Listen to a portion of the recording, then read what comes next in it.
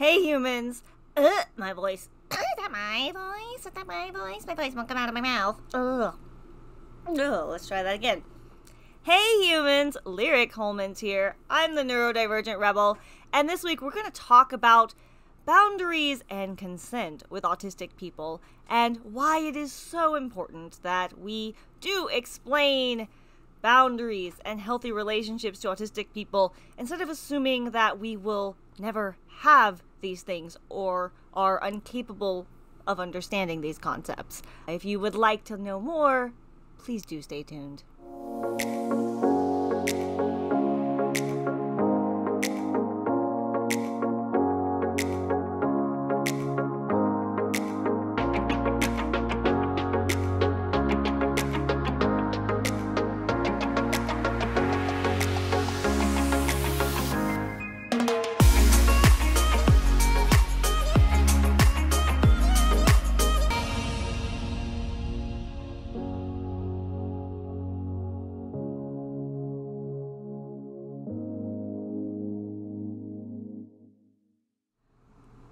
When I was a fairly young autistic person, and even into my mid and late 20s and early 30s, I struggled with boundaries in various ways. When I was a teenager, I struggled not violating the boundaries of my friends and peers. When I was a young adult, I struggled saying no and not allowing people to violate my boundaries and acting authentically because I had very weak boundaries at that point in my life. My relationship with boundaries has been very up and down over the years, but has recently gotten much better since learning I was neurodivergent and becoming very firm in honoring those differences and how that impacts me and my own personal needs.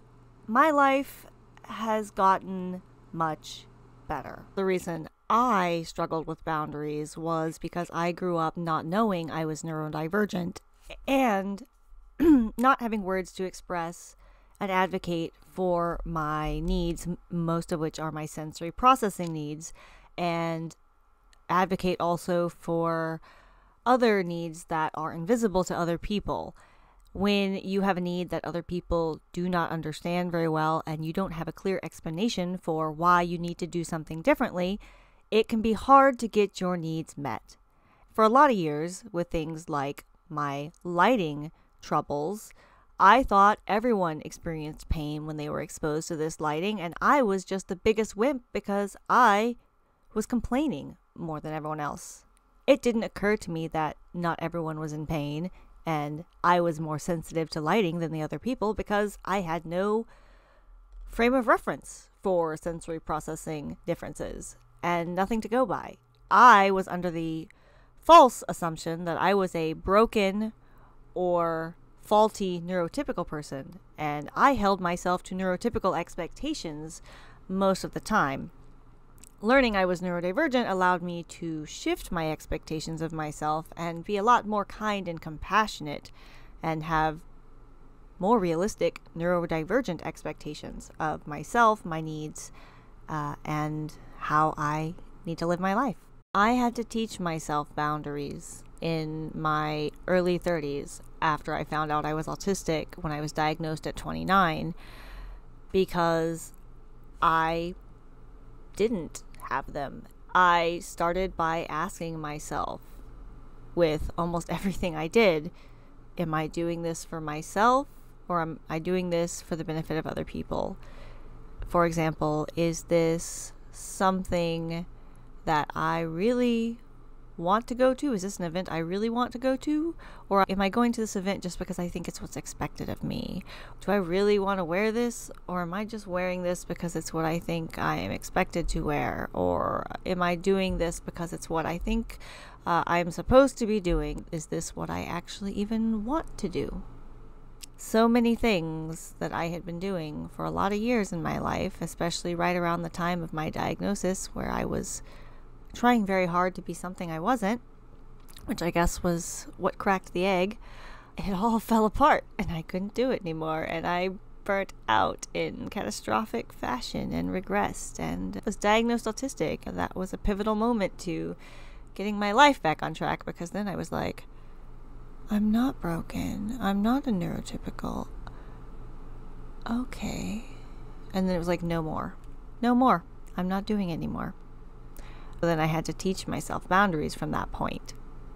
Boundaries, not allowing other people to violate my boundaries. But there is another side to boundaries as well, and that is how to be gracious with other people's boundaries and not violate other people's boundaries. That's really important to relationships, being able to have healthy boundaries in both directions.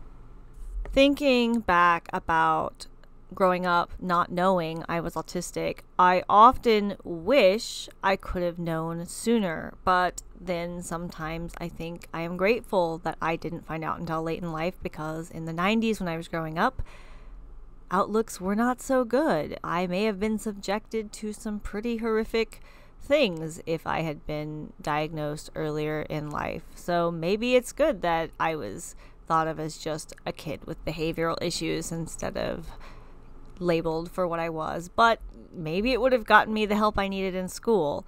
There's a lot of what ifs and maybes.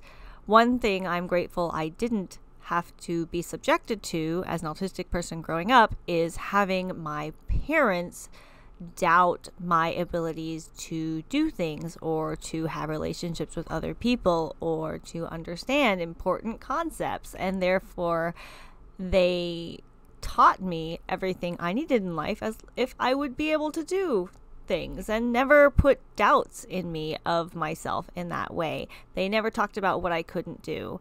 I, on the other hand, had plenty of ideas of all the things I couldn't do in my own head without any help. So thank goodness I didn't also have my parents telling me the things they thought I couldn't do because some doctor had told them they didn't think I'd be able to do these things.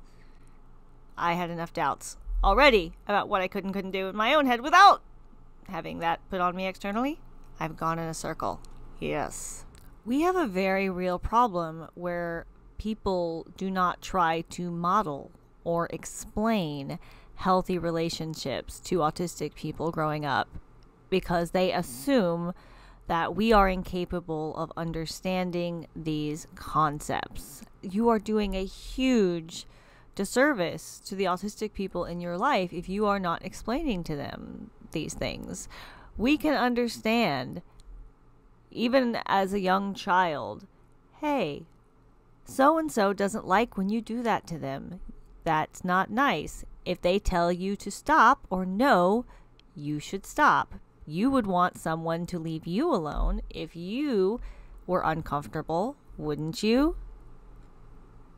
You explain these things to children, but for some reason they think we're not going to explain these concepts to young autistic children, and you're hurting autistic people because we need to know these things as we grow and as we're adults.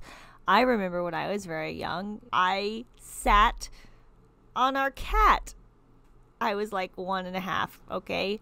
My mom told me that I couldn't do that because Gracie wasn't a horse, and it would hurt Gracie if I sat on Gracie, and that wasn't nice for me to do. And then I never sat on Gracie again. But I needed someone to guide me. If my mother had maybe done as I've seen horrifically mentioned online, said, Lyric is autistic. Lyric can't understand that sitting on the cat is not okay, and continued to allow me to sit on the cat, how I would have continued to treat that animal and other people from that moment in my life. I didn't come up against that. That is very lucky for me, but I'm begging you not to do that to autistic people. We are capable of not harming others and understanding that we don't want to cause harm, and dismissing and saying they're autistic, they can't possibly understand that, isn't doing us any favors, so stop, please, don't. Knock it off. I wasn't even 2 years old when I understood that I didn't want to hurt the cat, and I was told, if you sit on the cat, it'll hurt the cat. Don't infantilize autistic people and say we can't understand these concepts. You are hurting us. Thank you for tuning in to my very serious video this week. I am so grateful for your time. If you found this educational or helpful, or can think of someone in your life who might need to hear this message, please be sure to share this video with them, or share this video. I am really grateful for everyone who helps get the word out about these contents. I put out videos each and every Wednesday. Extra special thank you to the Patreon supporters and Facebook subscribers and now YouTube subscribers who do that little bit of monetary subscription to get extra sneak peek behind the scenes and early access to my videos. Just a little thank you for giving that support and helping me put out regular videos of high quality content. For the best version of my videos, do watch them at neurodivergentrebel.com, because you will have the transcriptions and closed captioning. That doesn't always work the way it should on Facebook. I don't know, Facebook, get it together. Alrighty, humans, I will talk to you next Wednesday. Bye.